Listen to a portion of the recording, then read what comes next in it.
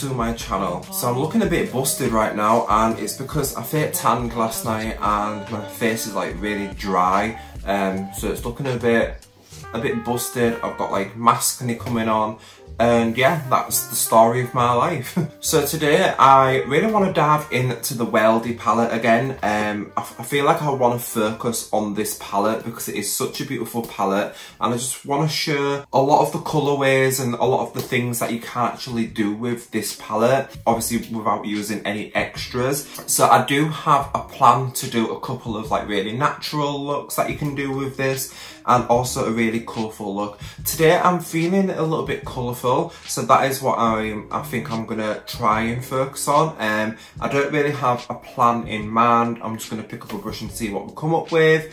But yeah, if you wanna see what we create, keep on watching. So as always guys, just going in with my base shade 2. So I will be using other bases guys. Usually when I do like a quite natural smirky eye look, I do like to use a base shade 3. So base shade 3 and other shades will be coming, contouring, concealing, all that good stuff.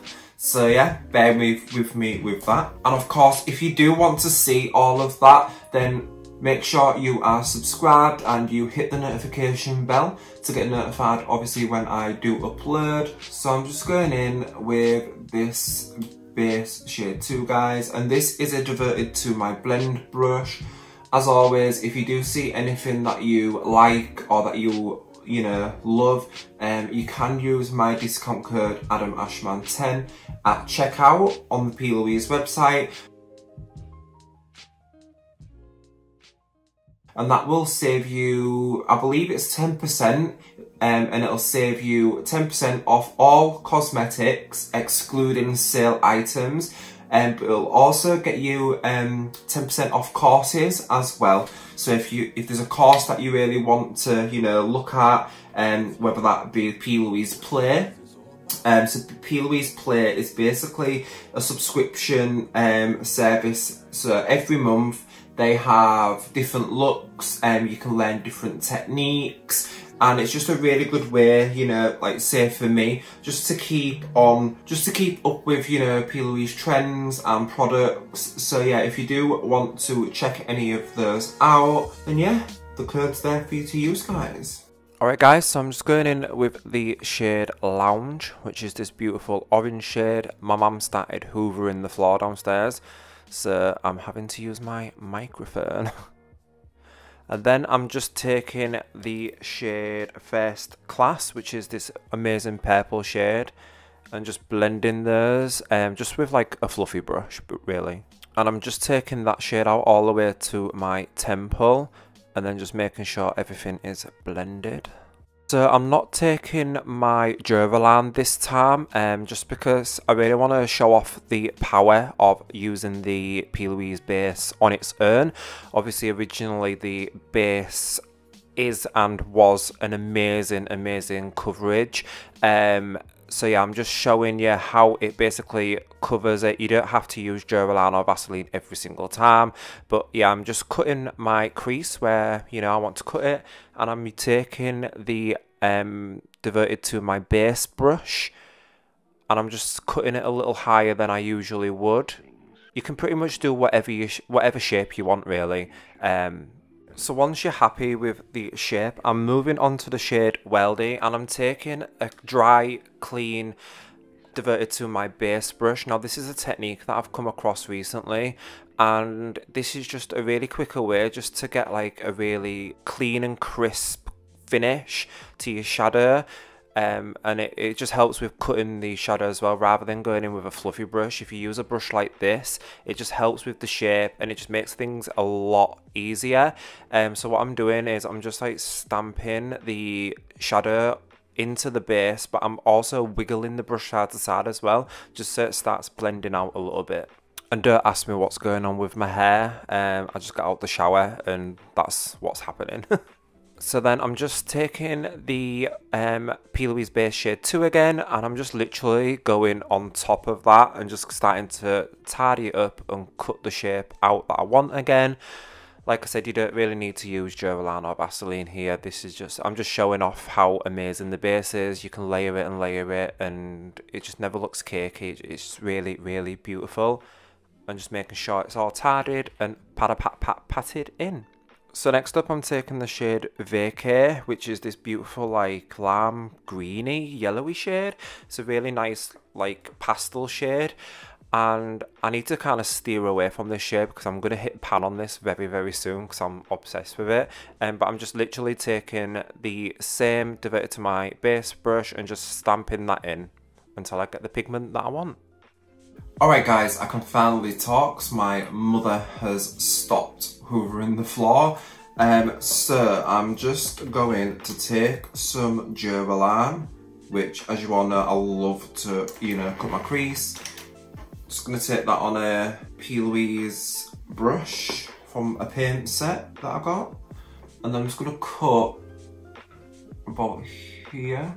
Okay, so once that kind of looks like that, I'm going to take one of the paint brushes that I got, and I'm taking the paint, the metallic base in Your Glowing. I'm just going to take a bit of Your Glowing and I'm just going to start putting that right here. These metallic bases, guys, work best on like dry clean lids. So yeah, when you're working with these paints, guys, you want little to no base on the lid, and you want to use a little bit at a time, because they can get a little bit chunky and funky and it'll be really hard for them to set. So you just want to work really slow and use minimal product, and you'll find that you'll get the best finish that way. You can just see how absolutely insanely reflective they are. The shade Your Glowing is by far my favourite. Like, look how reflective it is. It's just the best paint ever. It's absolutely amazing. It's the best one out of them all. Alright, so next I'm going in with the shade San Francisco, which is this really beautiful deep blue. And I'm just lining underneath with that. I'm taking it on like a really tiny peaches and cream brush. And I'm just kind of creating like a triangle wing. And then once I've done that, I'm going to go in with the shade J'adore Paris, which is this really beautiful blue shimmer shade. And I'm just starting to fill that in, just so it all blends and like it's got a nice little shimmer. So then once I've done that, I'm just taking a little bit more of the metallic base and I'm just trying to blend that into the blue, just so they create like a bit of an ombre effect. And I'm taking this Plouise pigment called Sugar Daddy, and I'm literally just going to put that right on top just to give it a little bit of an extra sparkle. I just took a makeup wipe and cleaned the underneath, and now I'm going in with base shade 2 again. So then next up, I'm going into the shade The Alps, and I'm just taking a really small peaches and cream blending brush, and I'm just blending that into the blue. And I'm just basically going to be working through all of the greens pretty much. So then I'm going to go into, I'm pretty sure it was the shade Baggage, which is like a neon green. And then I finally blend that out with the shade Vacay, just to give it like an ombre effect. Alright guys, I can finally talk once again. So as you can see, it's all coming together. I'm really loving how this looks. I just love days like this where I'm just taking the brushes and just blending and just seeing what works together. I feel it's just really like elevating for me. I'm actually going to use this shade because I've never used this shade yet. This is the Crisp Finish Paint in the shade Sexy Chili, and I'm going to put that in my waterline. So I'm just taking a MAC brush. This is I can't remember what number this is because it's like I've had it for years now and it's all like busted. But I'm just taking a MAC angled brush. Someone in my comment section asked me if they was doing their waterline wrong, and I'm not too sure. I mean, this is how I always do my waterline, and it's always worked out for me. So obviously, if you do it like this, it shouldn't really go wrong. Obviously, if you do have watery eyes, the only thing that I can say to do is just to go in, come away, leave it for a bit, and then just go in and just keep repeating that until obviously your eyes don't water anymore.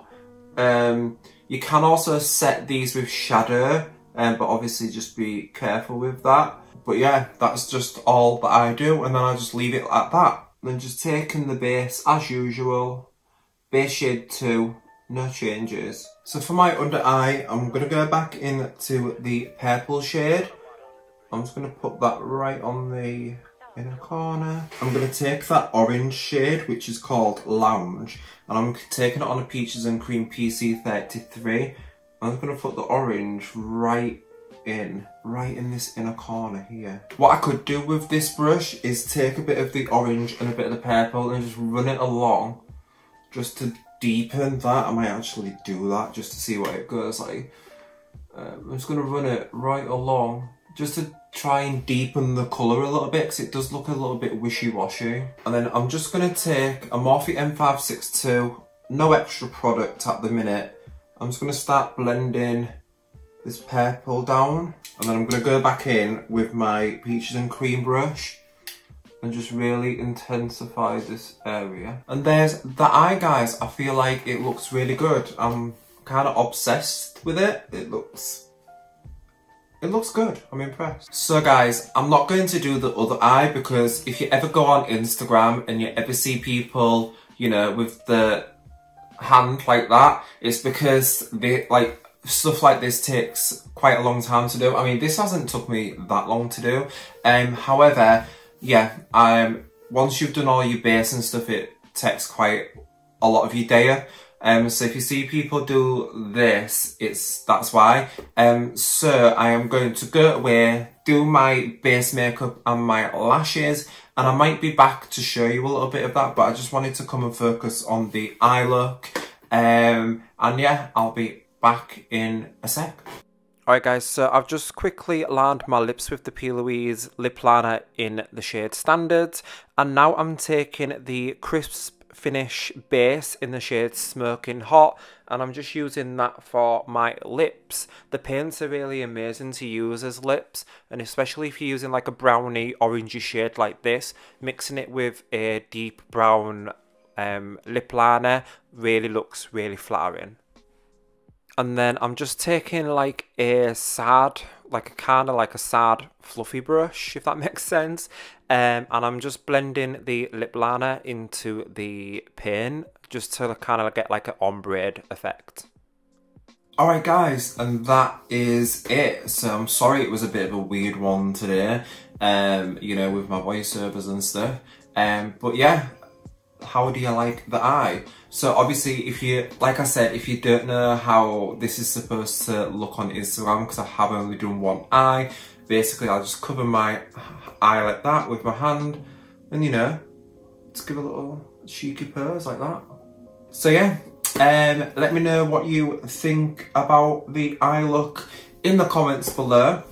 Let me know what you want to see next. As I've said, I have got a lot of ideas and content ready to film and stuff, so it's all coming. So make sure you are subscribed and the notification bell is on to see everything. And yeah, I will see you in my next video, guys.